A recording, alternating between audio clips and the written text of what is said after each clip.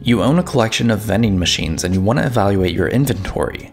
Given a data frame of machine product stock, determine the number of machines carrying each product and how many of them are out of stock. In other words, build a new data frame with product as the row index and calculated columns in machines and in machines empty.